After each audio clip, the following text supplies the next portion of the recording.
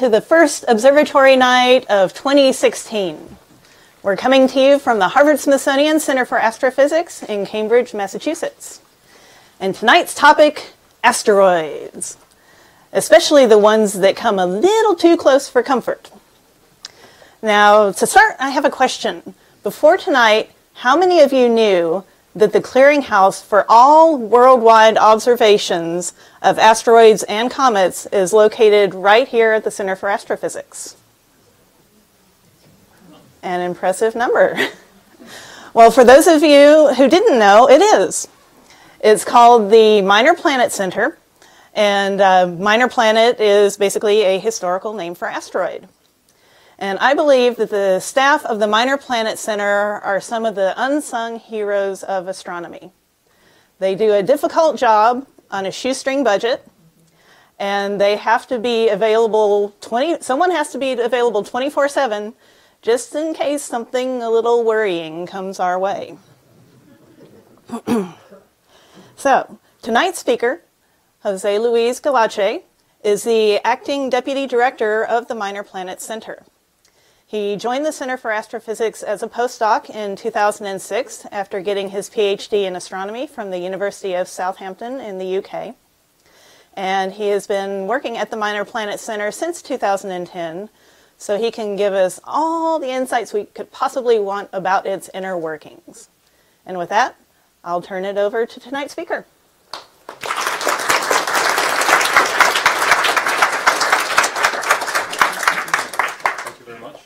For inviting me to the first talk of the year, and thank you very much for braving the cold and coming out to learn about asteroids. So first of all, a public service announcement. You probably all are aware that we love our acronyms, and we're told that we shouldn't use them in public talks, but I'm not going to get away from not using NEA and NEO. So an NEA is a near-Earth asteroid, and an NEO is a near-Earth object. And confusingly, we sometimes use them interchangeably, even though a near-Earth object can be a comet, which technically isn't an asteroid, but just try not to pay too much attention to that. If I say NEA or NEO, I'm talking about a near-Earth something. So the title is The Fear and Fun in Asteroids, and I'll start with fear. By the way, we should have scheduled this for Halloween, shouldn't we? So let's start by seeing an asteroid up close, which most people don't get to do in their lifetime. Now, you probably are aware of this. On February 15, 2013, over Russia, this thing popped up. And we all know about it because Russians love their dashcams. And there are hundreds, literally hundreds, of dashcam videos of this object streaking across the sky. And I hope you saw how the shadows moved like a sundial in that image over there. And I like these two. This is very interesting. Here you can see the object over there coming out and moving towards the left. And in this video, it's moving towards the right, because these two drivers are driving towards each other and the asteroid is coming between them. Now, technically, it's a meteor here because it's in the atmosphere. And eventually it became a meteorite because some pieces did actually hit the ground. But the scary part was the shock wave. So here are some damaged windows, and this is a roof that actually collapsed from the shock wave. And this is the first lesson of the night. If you see a really bright ball of light, especially in the daylight sky, you know, see it through the window and be like, oh wow, that's cool, but then turn around and get into an inside room or under a desk or something, because a few minutes later the shockwave is going to arrive. And in this case, the shockwave arrived, I think, a minute and a half later, more or less, because this asteroid exploded at 27 kilometers above the ground. And the people that were injured, over 1,000, were not actually injured by the asteroid, but by flying bits of glass. Although there were some people who were outside and who were looking at the meteor burning up, and they got sunburn from the UV radiation. So if you're inside, move away from the windows. If you're outside, probably go like this. But try to film it if you can. Don't sue me if you get hurt. So bad things can happen when an asteroid gets too close to Earth, and in Russia again, because they're unlucky. It's not that they're unlucky, but look at this. Russia, it's huge. So chances are that if it's going to hit land, it might hit Russia more often than it hits Monaco, for example. So in 1908, on a very nice summer's day in June, something came over the skies much brighter than what you just saw in those videos. And it was seen from a few hundred miles away, even. And it exploded. Not at 27 kilometers, but at more like 3 to 5 kilometers, which is like 1 to 3 miles, more or less. And at that height, obviously, the shockwave was much, much more powerful. And you can see this photo on the left, which was taken, I think, 20 years later at the site. And you can see all those downed trees. And this is the area. It's shaped like a butterfly wing, which back in the day, in the early 20th century, it seemed a little bit strange. But today, simulations of explosions and actually nuclear explosions that have been observed, when you have something that's moving very fast and explodes in the air, this is the shape that it produces, which actually is one of the reasons why we think that it was actually an asteroid and not something else. And that's quite a large area. Basically, if that hit, if the epicenter were Boston, you would be reaching Quincy. If you go out west, you don't make it to Worcester, but pretty close. So that's the area that the trees were felled. And people who were 200 or 300 miles away actually got hit by the air blast, and some windows were broken that far away. Luckily, this is a very remote area, so as far as we know, nobody died, although there were probably elk that weren't that lucky. 50,000 years ago, something else came into our atmosphere, and this time it didn't explode over the ground, it made it to the ground. And that's because the previous asteroid was made out of stone, while this asteroid was made out of metal. So while it fused due to the intense heat as it goes through the atmosphere, the pressure that builds up in front of the asteroid coming in, which was enough to blow up the stony asteroid, was not enough to break apart this metal asteroid. And if you ever get a chance to go here, I certainly advise you to do that. It's breathtaking, it's amazing. When you're on the ground, you just can't believe how big this thing is. So it's 3/4 of a mile, and I can't remember how deep it is, but I calculated that if you put the Prudential Center in the center of the building, you'd see about 15 floors poking up over the top. So that's how deep it is. And in fact, you get a little bit of microclimate down in the bottom. So it can be really fairly warm outside, and it'll still be cold in the bottom. It takes about an hour to walk around. And even today, they're still picking up pieces of the asteroid, which basically disintegrated on impact. And even as a few miles away, they still find pieces. And this is private land, so you're not allowed to go and find it. But you can go and buy some of these pieces in the souvenir shop, of course. And 65 million years ago, this was even worse. So for those of you who can't see the line down there, it says, well, there's something you don't see every day. And it's probably a good thing too, right? Because it didn't turn out so well for the poor dinosaurs. As you all know, an asteroid hit. There's some debate whether it was a comet or an asteroid. And we're finding out now that comets are very close cousins to asteroids. And very often we actually see asteroids that have been asteroids for decades, and all of a sudden they develop a tail or a coma. And we see comets that we think are dead, and when you look at them, they actually look like asteroids. So there are some differences, certainly, but they're not. It's not like asteroid and comet. It's more like asteroid and comet. But the evidence seems tilted towards this being an asteroid. Not that, the dinosaurs would be discussing like, oh, I think it's an asteroid, I think it's a comet.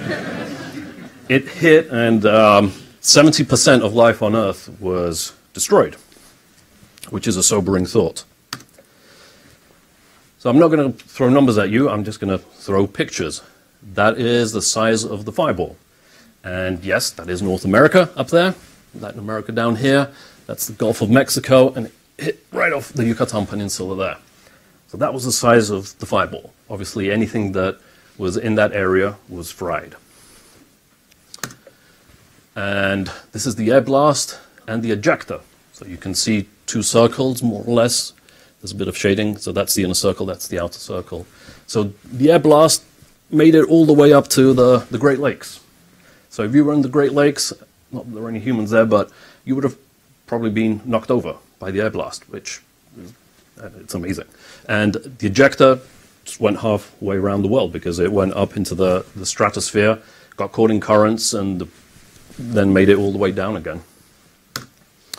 And of course, you have something hitting in water, and that's going to cause a tsunami. So there you go. That's the tsunami, and it just about made it there to Hawaii. I'm not sure that Hawaii was actually there back in the day, because the continents did look different, but again, a sobering thought. And this is the crater. So this is modern-day United States. This is the Yucatan Peninsula, and this is the actual size of the crater. And over there we have an image. It's a gravity map of the area, because the crater is actually below many, many hundreds of meters of sediment. And it's 170 kilometers wide. And that was caused by an asteroid about 10 kilometers, or 6 miles in size. And funnily enough, this image was made by these two gentlemen who were working for Pemex, which is the state Mexican oil company. So they were probably looking for oil, and they found this. And it was suspected that there must be a crater left over from when the dinosaurs disappeared, and it hadn't been located, and this is how it was found. And it matches the age and everything else, so it makes sense that this is it. Is it the only crater? Well, I've shown you 2 craters so far. There are many more. 188 right now, confirmed craters. And there are maybe a couple dozen more that may or may not be, that haven't been confirmed. And this is kept by the Planetary and Space Science Center in Canada, which is sort of the minor planet center for impact craters. And what's interesting here is that you see quite a few in the US, not that many in Africa, quite a few in Scandinavia, and very few in Russia. And I just told you that, most likely they're going to hit Russia, right? But a lot of this area is bereft of people. So if there aren't people to stumble across a circular formation and say, oh, this looks interesting, let me contact some geologists and see what they think, you might not find the crater. And the United States Geological Survey does a lot of work, and that's probably one of the reasons that we get so many craters, known craters in the US. And then we have Australia, which has a whole bunch of them. Now, Australia has a lot of desert or arid landscape, and as you might imagine, it's a lot easier to spot a crater in a desert than it is if it's covered in vegetation. So that's one of the main difficulties in finding craters of vegetation, which might explain why the Amazon doesn't have any known craters in there. And I did an extrapolation, assuming the number of craters that we've found in Australia, and extrapolate into the amount of land elsewhere in the world, that there should be some 520 craters, and we've only found 188. So there are quite a few to be found. And of course, we have the craters that hit the sea. 70% of the globe is covered in water, so 70% of the impacts should have hit the sea. But those, it's more difficult for them to create a crater because they have to go through the water.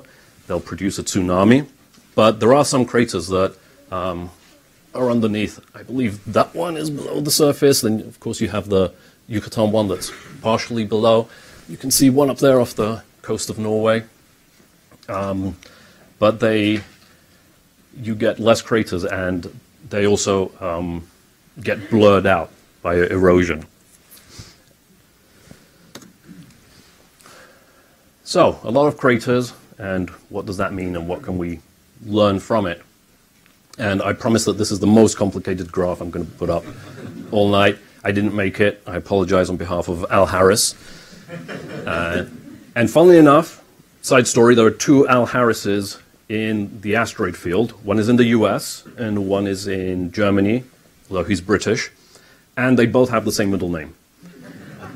So it's really difficult when you're reading a paper to know who is who. And just to mess with people, they actually wrote a paper, the two of them together, which is Harris and Harris. And we don't know which one is which. So the American one we call Al Harris the Elder, which he's not too happy about, but, you know, he was born the first. So let me try to clarify this a little bit. Okay, so the arrows indicate the direction of where things increase. So towards here we have larger asteroids. Going up here we have more asteroids. Going down we have impacts that are spaced longer in time. And up there the impact energy increases to the right. So what I want you to look at here are these blue circles. So see how it goes up, then there's a little wave, and then it keeps going up. So these are the expected number of asteroids that we have for each size. And the thing you have to take into account is that these numbers here are not absolute numbers, they're cumulative numbers, which means, for example, that if we look at 0.01 kilometers, so that's 10 meters, and we follow that up and then across, that's about 10 to the 8, so that's 100 million. So that means there are 100 million near-Earth asteroids larger than 10 meters. So that's 10, 11, 12, 20, 100 meters, 1 kilometer, all the way up to the largest, which is 50 kilometers. So how do we come across, or how do we come about this curve? How do we guess that? I always get that question. It's like, well, how do you know how many there are if you haven't counted them all? Because we haven't. And it's a little bit like tagging wildlife. So if you imagine you're counting, I don't know, let's imagine wolves. And an expedition goes out to where the wolves hang out. You trap a wolf, you put one of those annoying things on their ears, you write it down. You trap another one, expedition goes home. I don't know, it's found 7 wolves. Next month they go out again, they get however many wolves they get, and they find that some of them were already tagged. So they're like, okay, we already tagged these 2, and they find 6 new ones. So when you keep doing that, at some point, you're going to find that you get 7 wolves and they're all tagged. And then you come back next month and you get 10 wolves and they're all tagged. And you come back next month and you get another 8 wolves and they're all tagged. And at that point, you're like, well, maybe we've found them all. But until you reach that point, you find you get some that are tagged and some that are not. And that ratio of how many you find tagged versus the ones that are new is going to tell you something about the population as a whole. So when people observe asteroids, they send the Minor Planet Center those observations. We figure out if they're known asteroids or unknown. We put them in our database. So what Al Harris did was go back through the years and look at the surveys and see how many asteroids they were observing that were already known. And as time goes by, you re-observe the same asteroid more often, and you find fewer and fewer new asteroids. And looking at how those numbers vary with respect to each other, you can say something about the underlying population. So once we have this population, and by the way, red curve as well. So the red curve are the asteroids we know about. And you can see that it goes up and it follows the blue dots here, and then it goes off down there. So this tells us that we've actually discovered most or all of these asteroids up to about this size, which is about 1 kilometer. So up to 1 kilometer, we've mostly discovered all of them, which is good, because 1 kilometer is expected to be the size at which, if we were impacted by one, we would have global consequences. So a smaller asteroid, it can ruin your day or ruin your county, but at least it's not going to be global. And that's what we want. Okay, we don't want to be the next dinosaurs. So some interesting numbers here. Chelyabinsk, that was the asteroid in Russia. So it was about 17 meters, and if we got there, we look to the left, we see that there are about, let me see, 10 to the 7, almost 10 to the 7, so almost 9 times 10 to the 6, that's 9 million, almost 9 million of them. Yeah, 9 million, that's a big number, right? Yeah, yeah, that's a big number. How many have we found? About 10,000. Have a way to go. If we come to the other side, oh, those are really close together, so that's 10, 20, 30, 40, 50. So we expect an impact every 50 or 60 years from an asteroid that size. We've been keeping, well, the US Air Force has been keeping count, not of asteroid impacts, but of nuclear explosions that happen in the atmosphere.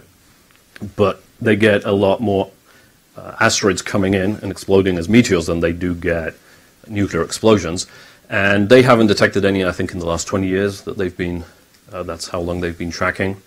So the Chelyabinsk one was the biggest one in the last 20 years. Then we have Tunguska, that big butterfly piece of destruction. So that was about 40 meters or so. And here we see that we have almost 10 million, I mean almost a million. And these impact about once every 200 years. So we got one in 1908. Does that mean that we're going to get one a century from now? It actually doesn't, because these numbers are just averages. So it's an average calculated over a very long time, but unfortunately we can't actually tell you when the next asteroid impact is going to happen unless we've discovered the asteroid that's going to hit us and we know about it. If not, we can't calculate it. It's a random event.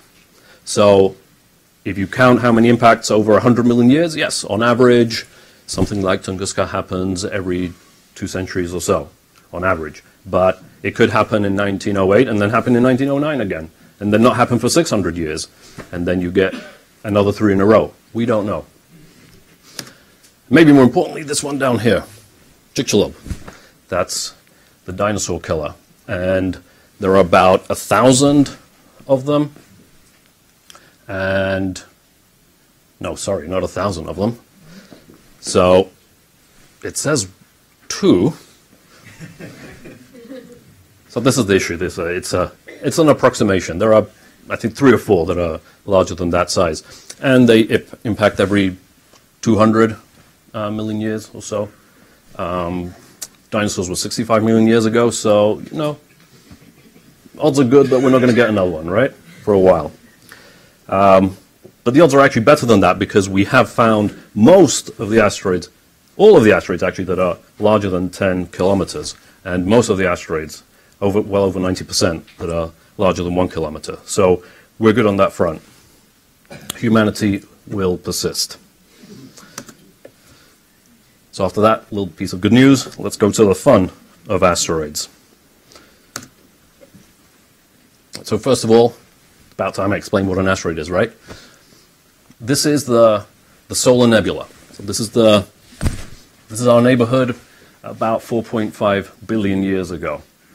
You have the sun, you have protoplanets, which are not quite formed into full planets, and you have here the asteroid belt between proto-Mars and proto-Jupiter. You can see a lot of dust there, and bits and pieces here, and less dust and less bits and pieces out here. And this dashed line is the snow line. So this is where we expect that from here onwards you can get liquid water, and from here outwards you get frozen water. Hence these little comet-like objects. And what happened here in the asteroid belt is that a planet was trying to form, but Jupiter, which is the gravitational bully of the solar system, kept perturbing all this material, so it couldn't actually coalesce into a giant planet, or a big planet. And instead what happened is that we got asteroid Ceres, which is now being visited by the Dawn spacecraft, which is about 1,000 kilometers in size, and that's the biggest object in the asteroid belt, and it's a dwarf planet. And then a whole load of smaller, Vesta's the second largest, and a lot of smaller objects. And despite the many millions of objects that are in the asteroid belt, if you put all their masses together, they'd be about a third of the moon's mass. So there's not a lot of stuff there. And what continues to happen to this day, because Jupiter hasn't stopped being a gravitational bully, is that it perturbed the asteroid belt. So asteroids are going around, doing their thing, but if an asteroid, for example, encounters Jupiter at this point, say for every once that Jupiter goes around the Sun, this asteroid goes around twice, it's going to find Jupiter at the same point once every 2 times that it has an orbit. And after millions of years, Jupiter will pull it and will change its orbit. And what that does, and what has been happening over millions of years, is that asteroids get either kicked out of the solar system or they actually get pushed into the inner solar system. And when they go into the inner solar system, they can pass via Mars, Venus, and of course Earth. And these are the near-Earth asteroids. And that is how we get near-Earth asteroids. They weren't, most of them anyway, weren't formed near Earth. They were formed in the asteroid belt, and Jupiter and Saturn as well plays a small role, threw them at us. And it's a steady state. So we don't have the same near-Earth asteroids that we had 100 million years ago. They live in our neighborhood for maybe 10 million years, and then they either fall into the Sun or they get flung out, because they also have encounters with Earth or with Venus or with Mars, and that changes their orbit as well. So we have different types of asteroids, and we know that because we have different types of meteorites, which are just asteroids that were tired of flying around and came down to Earth. So we have a protoplanet, and this planet was large enough that it differentiated, just like the Earth, which means that all the metal bits that it had accumulated went and sunk to the center. And the core was probably molten at some point.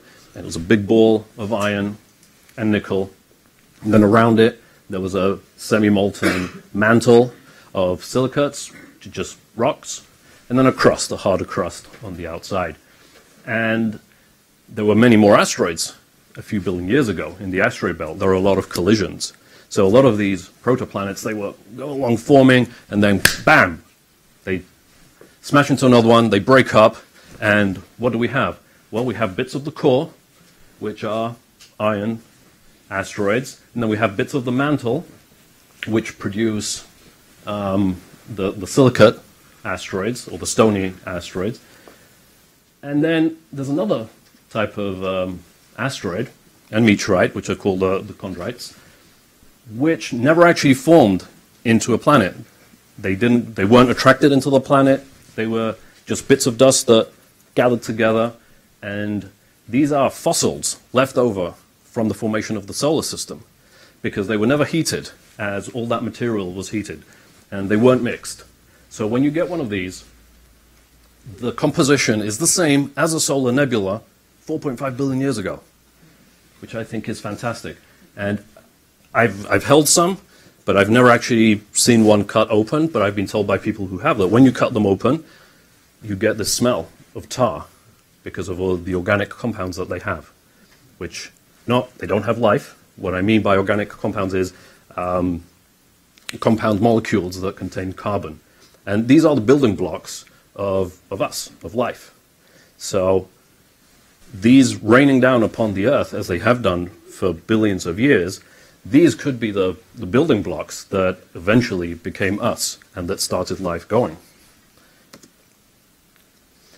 So more asteroids. We have actually sort of visited or flown by quite a few of them, and these are to scale. Emily Lakdawala made this for the Planetary Society, and we've visited a few more since then, but I quite like this one because the others are a bit larger, so I like to be able to see this. Here are some comets.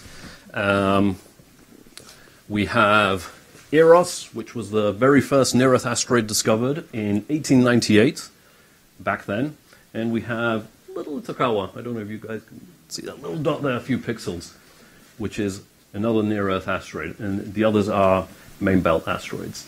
And if you see up there, Dactyl, the one by the C in the credit, that is actually not an asteroid, it's a moon. It's the moon of Ida, the big asteroid next to it. And that was the first moon of an asteroid ever discovered.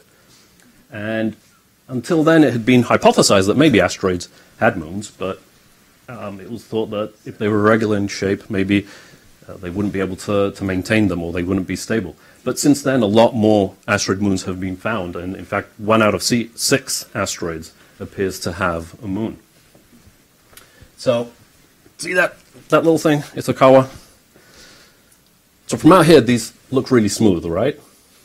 Because a lot of these photos have been taken from thousands of miles away as the spacecraft was flying by, and you can see craters here showing that indeed it was bombarded.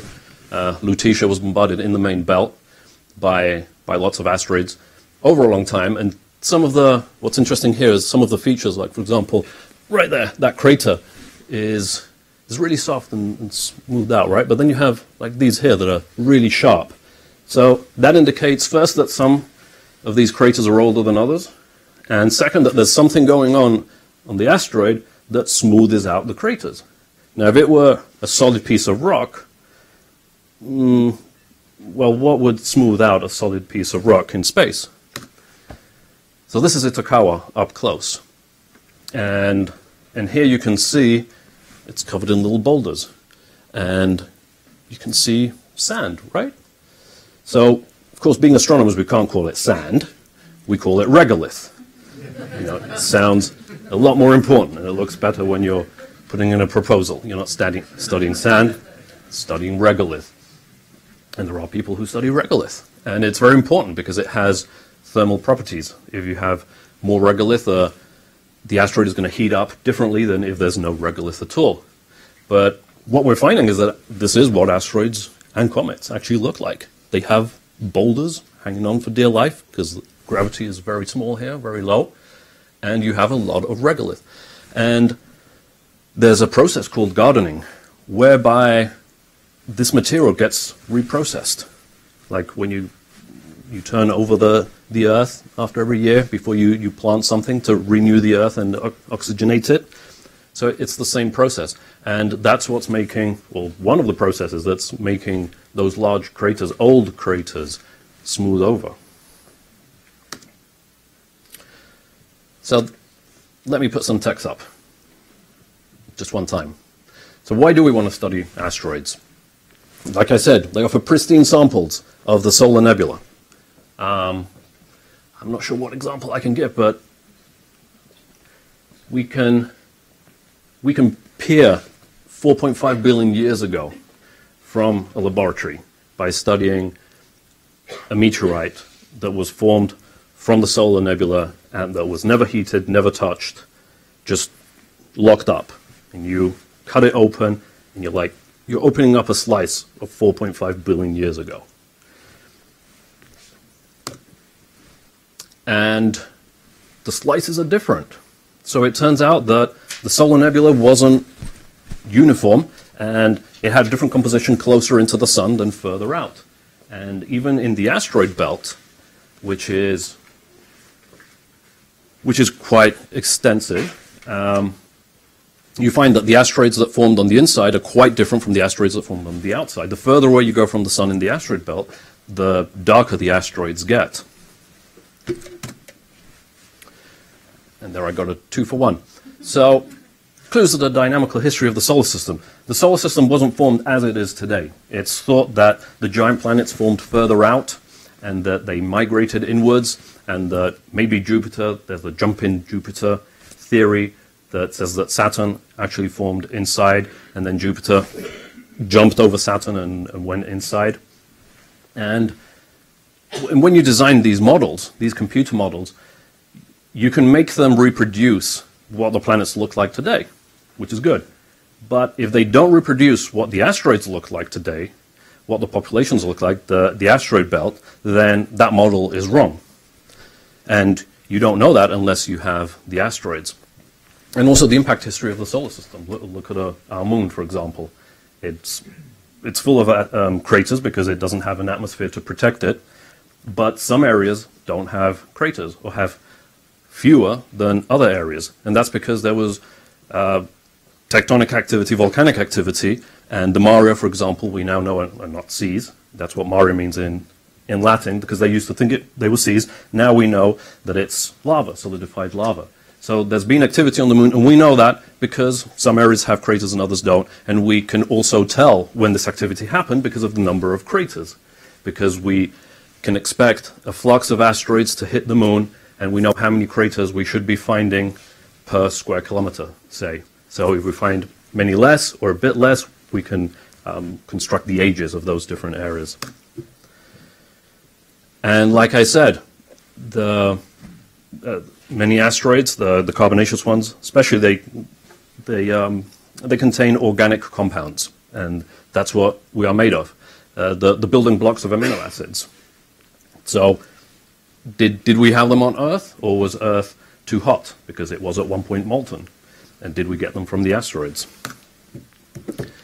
And of course, self-preservation, because we do not want to go the way of the dinosaurs.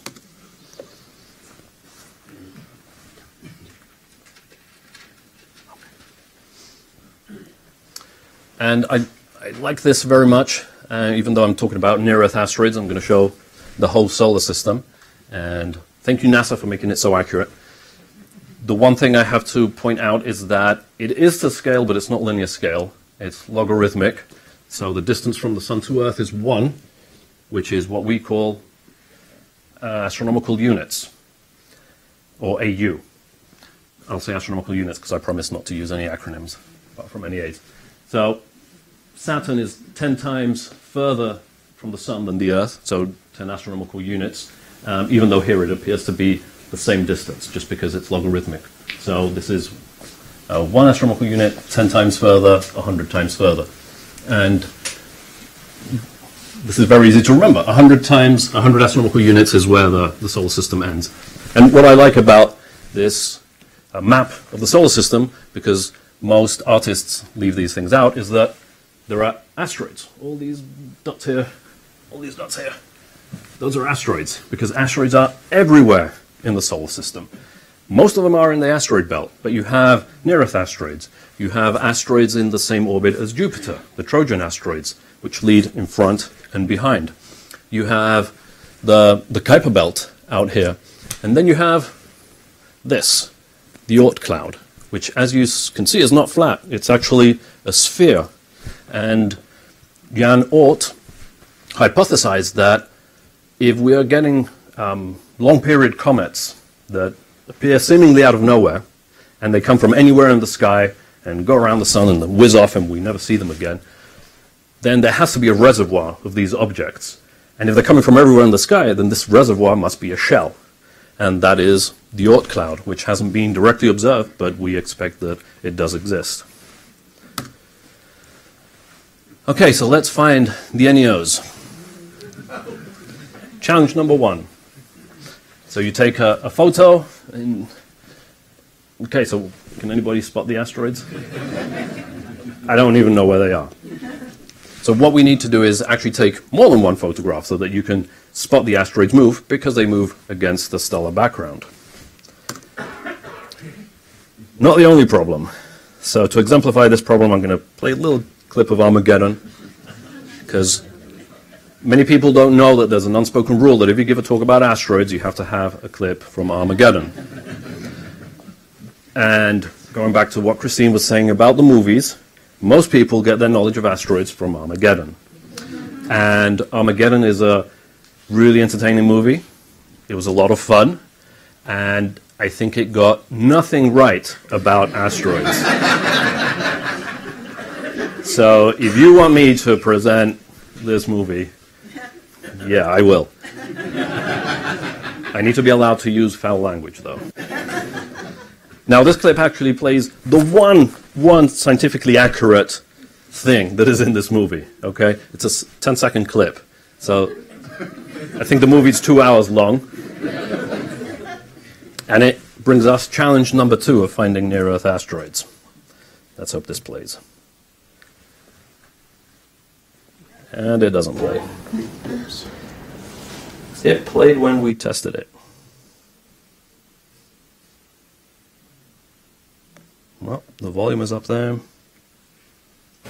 That volume is up.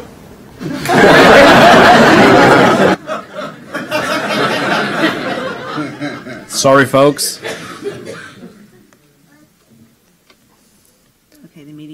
on, so try it again. I'm trying to rewind it. Let's see.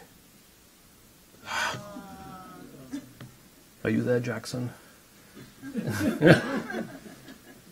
What happened?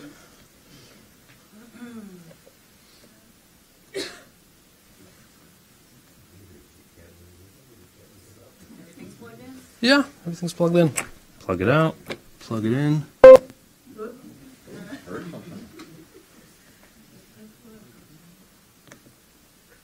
No. It was going to be so good.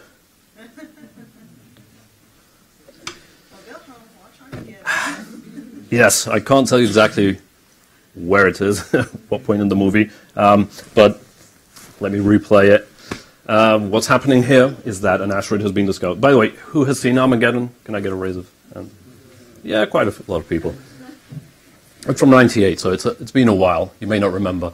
The asteroid, a large asteroid, has been discovered, and of course everybody's in a panic. And the president is somewhere, I don't know where he is, and he's having a teleconference with the NASA administrator. And the NASA administrator is played by Billy Bob Thornton.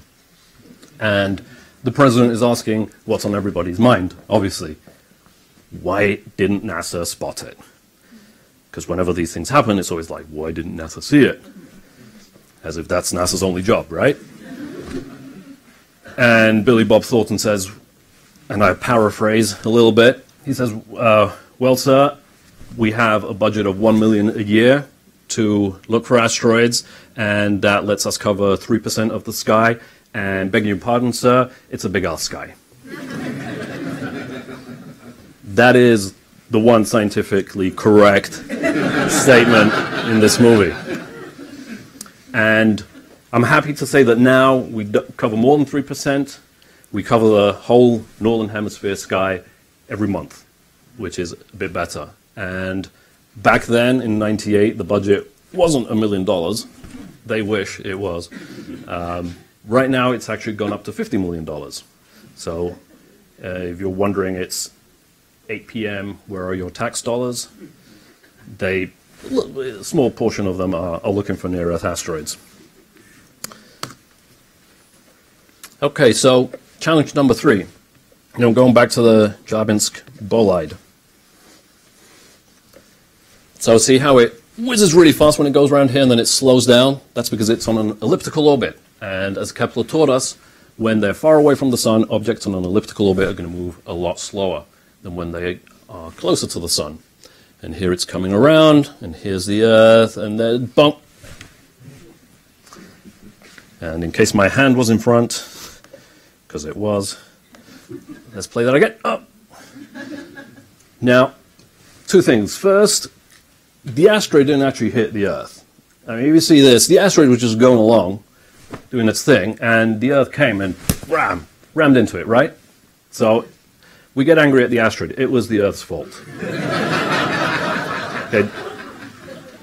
This is, as the manager of the Near-Earth Object Observations Program said at the UN, this is the case of a perfectly good asteroid being run over by the Earth. And he did say that at the UN. And the second thing is, there's the sun, there's the Earth. Where is daylight? Over there, right? This side is night.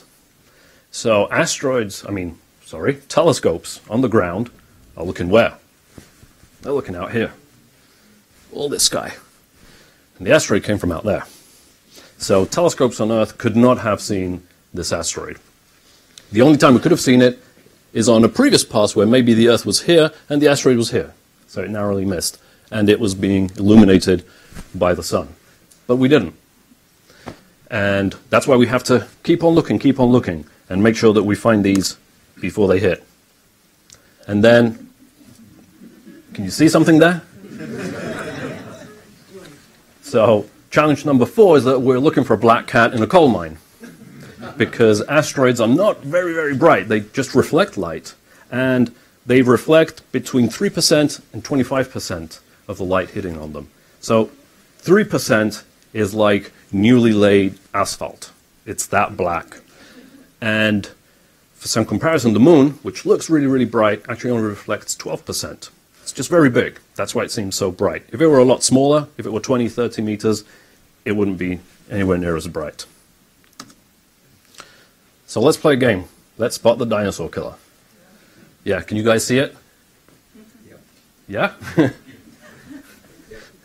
I have a prize if somebody can point out where it is in this picture. Okay, let me zoom in to the top. Can you see it? Yeah, people can see it now. Yeah, can you see it better? And then for those of you who still can't see it, I'm going to make this a negative. And now it pops up a lot better. That is actually to scale. So that little thing wiped out all the dinosaurs.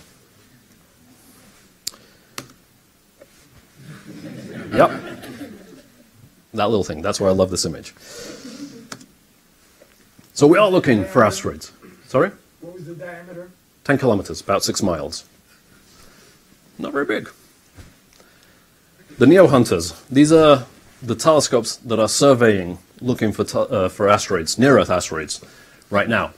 We have some of the really old ones. This one up there, that's the Space Guard, which was the first telescope to use CCDs to look for near-Earth asteroids and to actually find the first near-Earth asteroid on a CCD in the late 80s, I believe. We have the Catalina Sky Survey, the 2 telescopes up here. That's in Arizona. Space Guard up there is also in Arizona.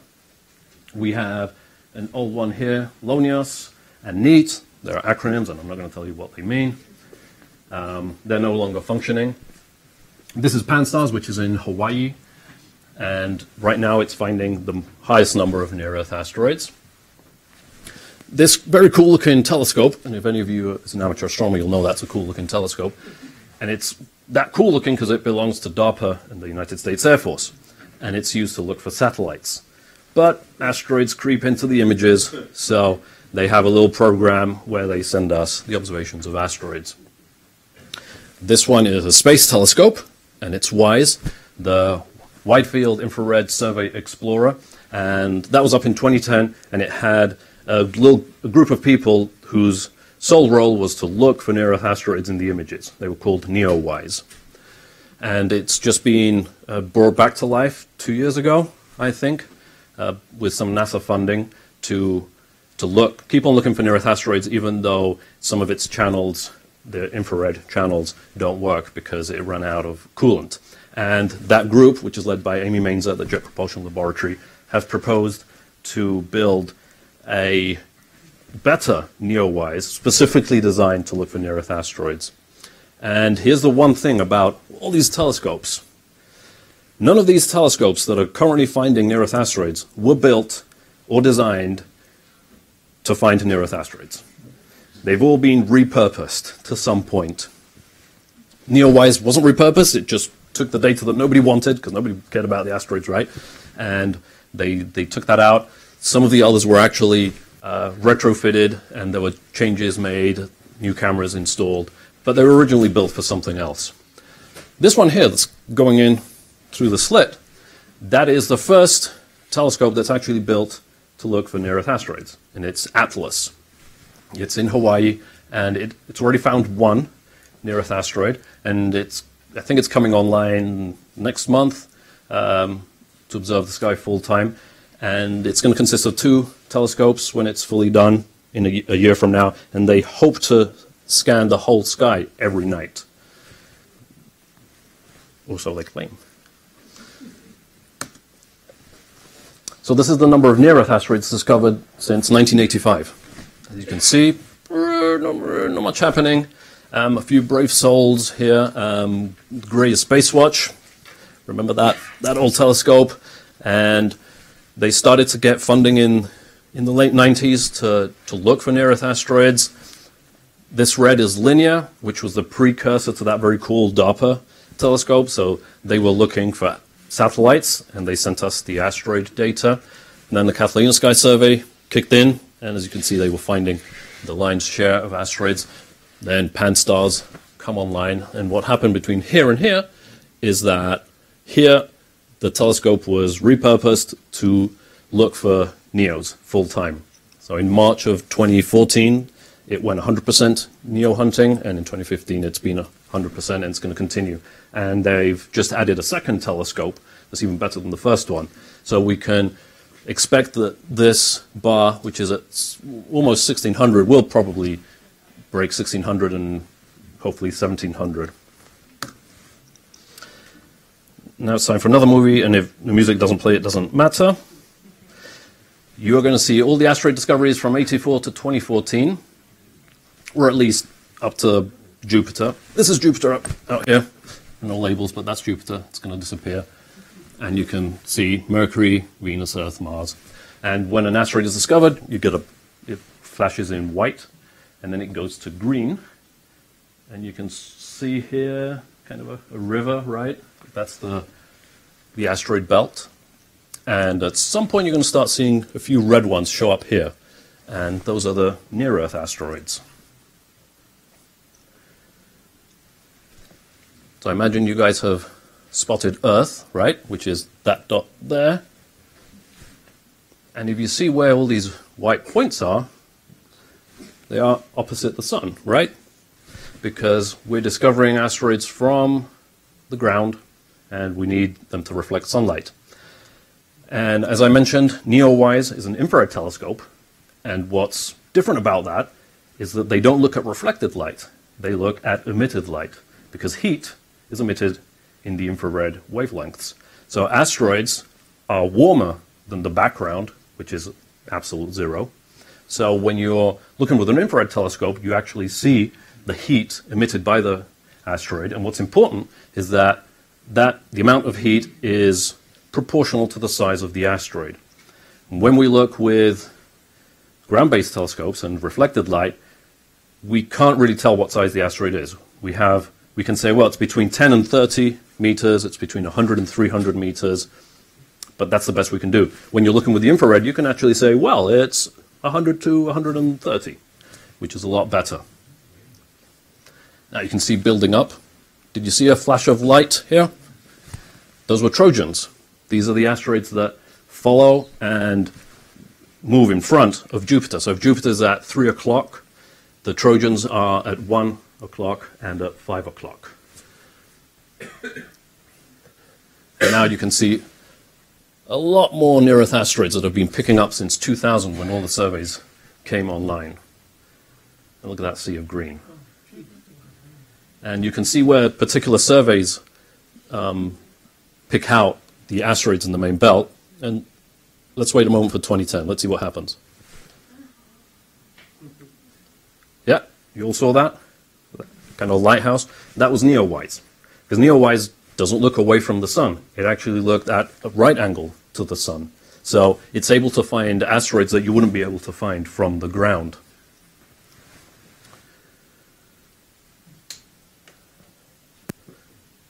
And thank you, Scott Manley, who made this wonderful video. He's a PhD astronomer who was reformed and is now in a real job.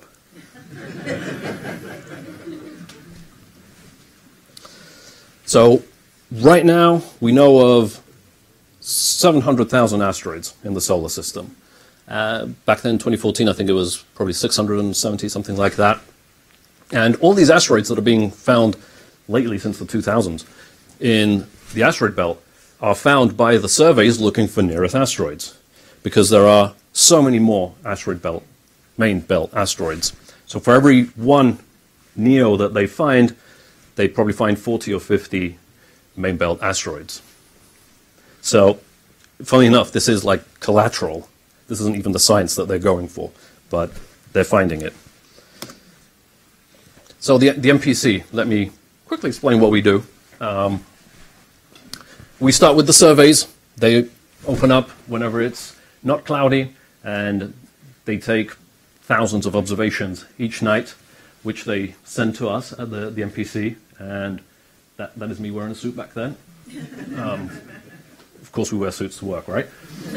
So we take the data. If it's a known asteroid, we put it in our database, which is that, and if we think it's a near-Earth asteroid, but we're not sure, we put it in what's called a near-Earth object confirmation page. And astronomers all over the world, amateur and professional, go to that page, and say, okay, well, I can try and follow that object. And they go, they try to find it, they send us the observations back again. We see, okay, yep, this matches, we have a better orbit. We still don't know if it's a near-Earth asteroid, so up it goes again.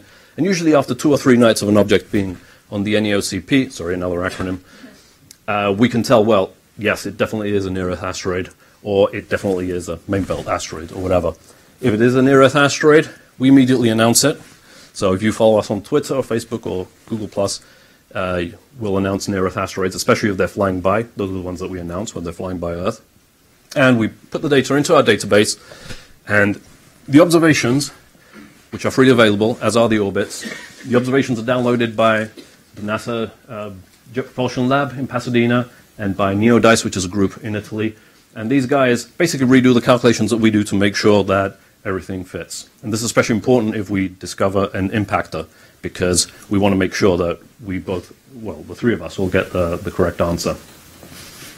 And this is the core of what the MPC does, and we're funded by a NASA grant to do all this. And the main job is to help coordinate the discovery of near-Earth asteroids. But in order to know if an asteroid is a near-Earth asteroid or not, we actually have to keep a huge database of 700,000 other objects to be able to match against. So there's a lot of work that goes into a very small part of our job.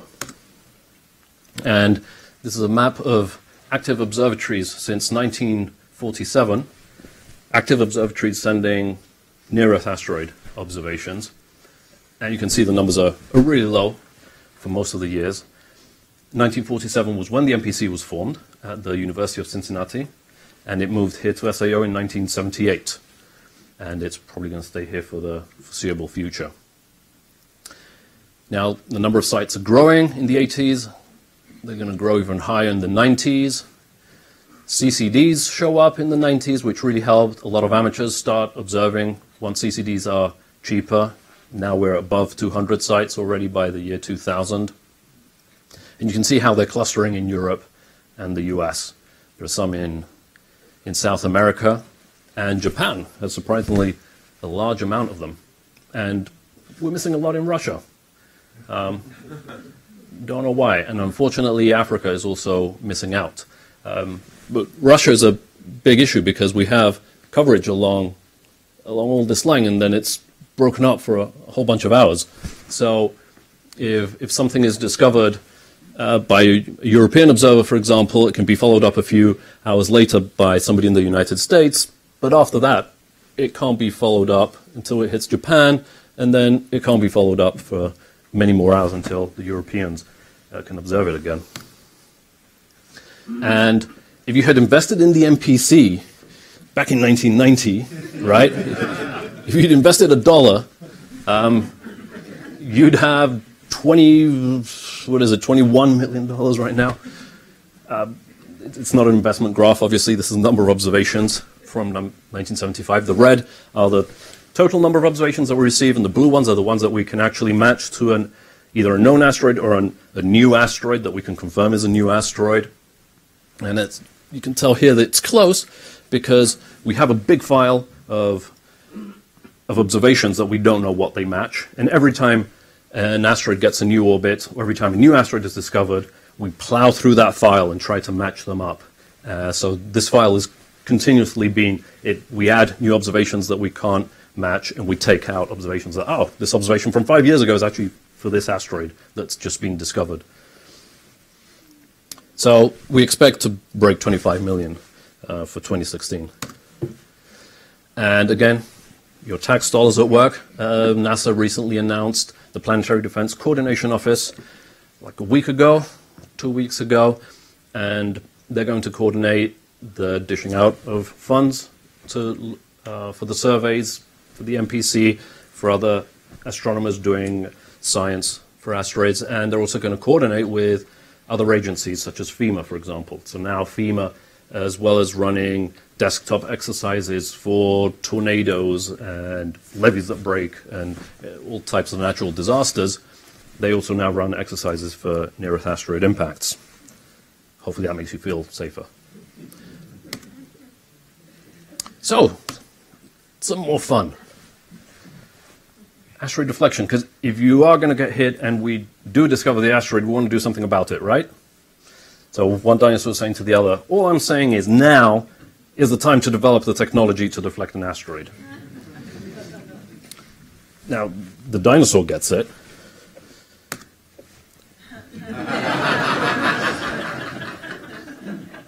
Did you put that in there, Christine? No? I hate these guys. So that's not how you do it. It's not, no.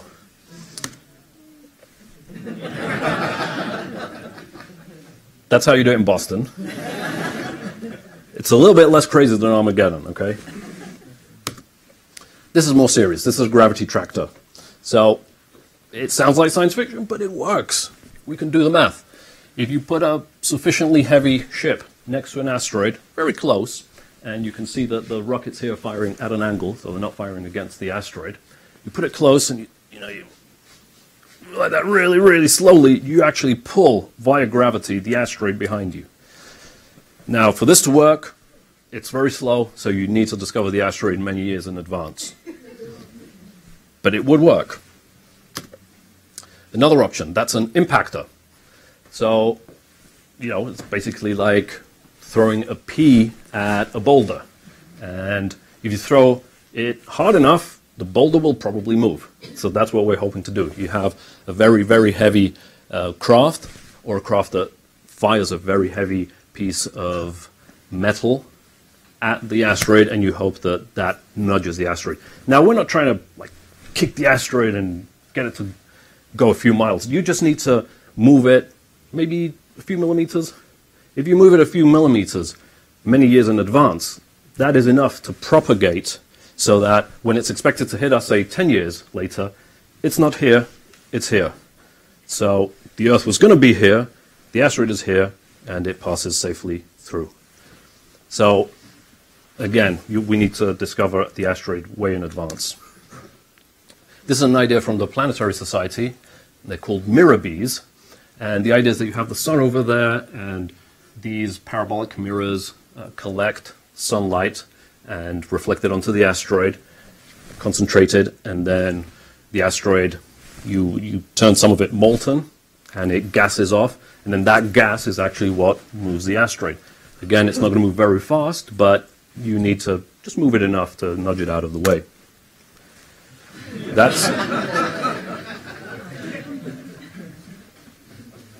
This is actually serious. This is a serious one.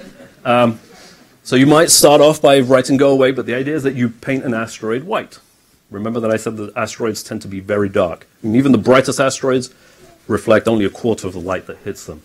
If you paint it completely white, it's going to reflect close to 100%. And sunlight can push it.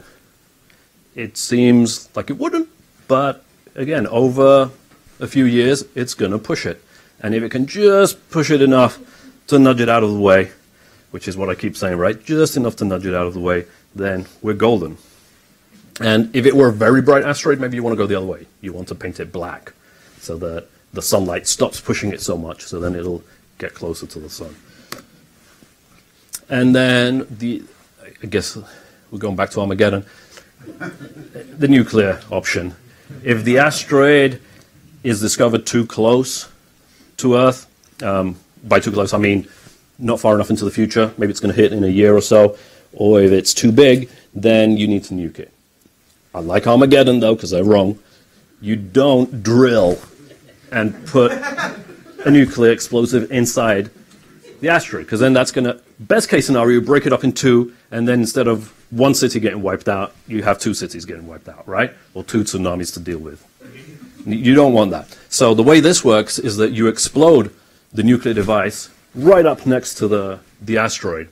So you get a push from the explosion, and then you melt, similar to how the mirror bees were melting, you melt a section of the asteroid, which is going to outgas, and you also get all the debris from the explosion from the asteroid that flies off. So all this is giving the asteroid momentum in the other direction. And maybe you need more than one explosion, but this would give it a major push, and this would be the only option if we don't discover the asteroid early enough. And we can also mine the asteroids, or actually two companies that have been set up. They've been running for 3 years. They have projects. They have backers. They have financial plans, and they hope within 10 to 20 years to mine the asteroids. And the profit here is not actually on Earth, even though there are some asteroids that have a lot of platinum group metals that are very useful. The carbonaceous asteroids, they can be up to 70% water. The water is mixed in with minerals, but it's there. So if you can harvest that water, you can sell it in low Earth orbit, because the International Space Station needs water, for example, and it takes many, many thousands of dollars to get a liter of water up there. If it were already up there for sale, and you sold it for half the price, would NASA buy it? They'd have to, right? It's your tax dollars. So you can tell your local government representative that you support asteroid mining. It makes sense. And just for fun, this is from the Jet Propulsion Lab. It's an idea, right? It's not going anywhere yet, but it's there. It's called Comet Hitchhiker. It's not that the comet is called Hitchhiker.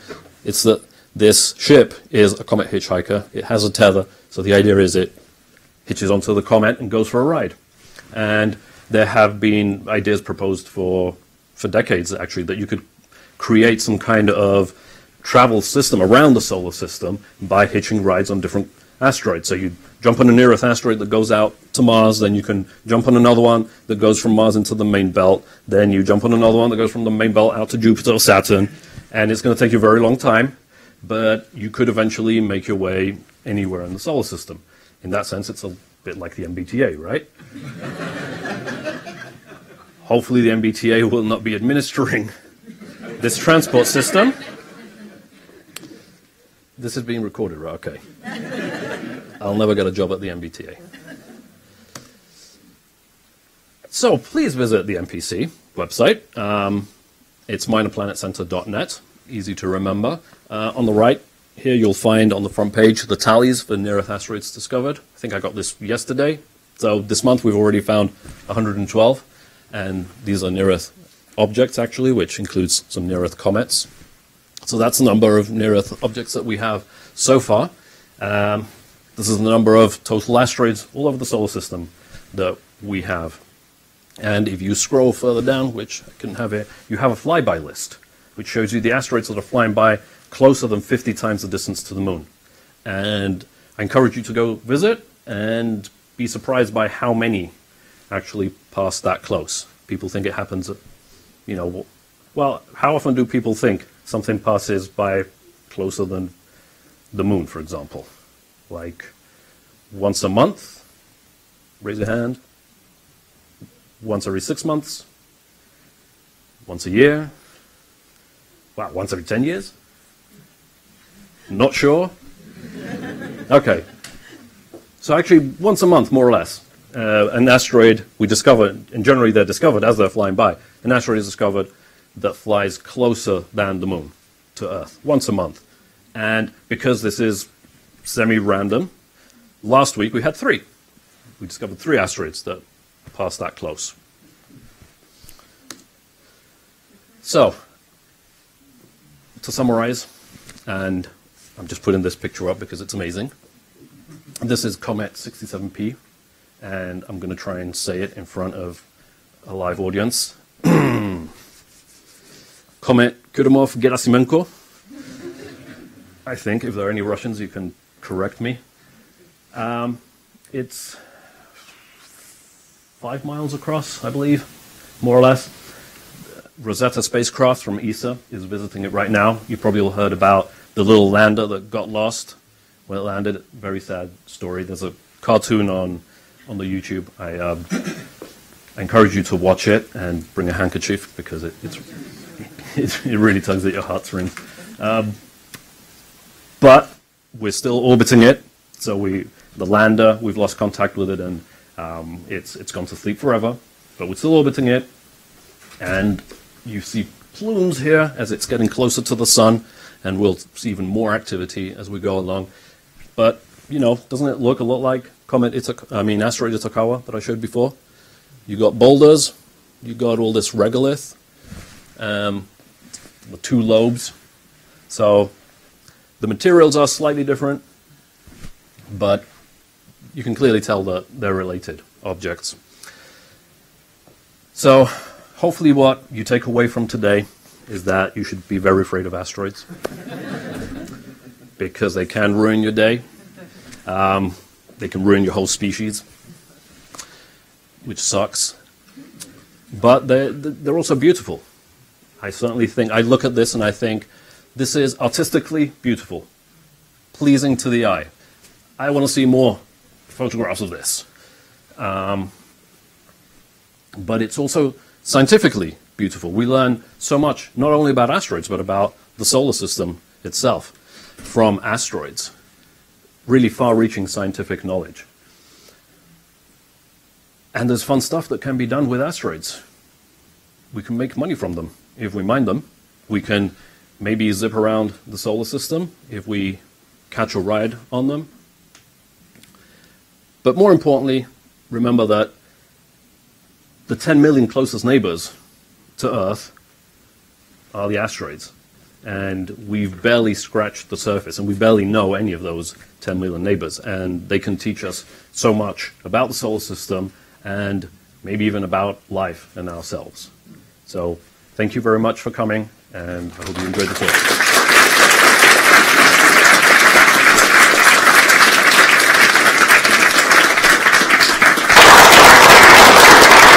All right, we have time for a few quick questions, and I already see a gentleman with his hand up over there. What does it take, you said, if it comes within the orbit of the moon, what's the margin between that and actually, what does it take to get sucked in, essentially, I guess is what I'm asking. Yes, so the area of space around Earth where gravity is affecting other objects, it's called the Hill sphere, and it extends about 4 moon distances. About 4 moon distances. It doesn't mean it's going to get sucked in. It means that if an asteroid passes closer than that, then it's being affected more by the Earth than it is by the Sun. The asteroid isn't orbiting the Earth, right? It's orbiting the Sun.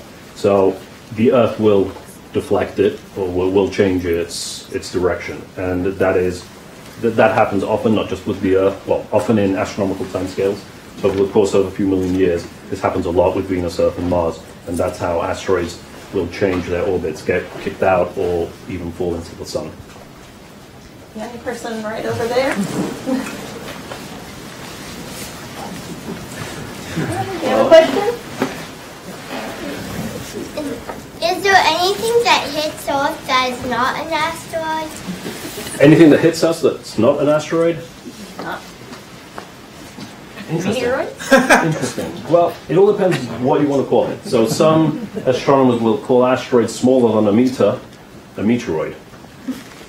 But really it's just, it's 0.9 meters or 1.1 meters. It's still a chunk of rock. So really it's chunks of rock and metal that hit us. And you can call them asteroids or you can call them something else if they're smaller. We also get hit by dust.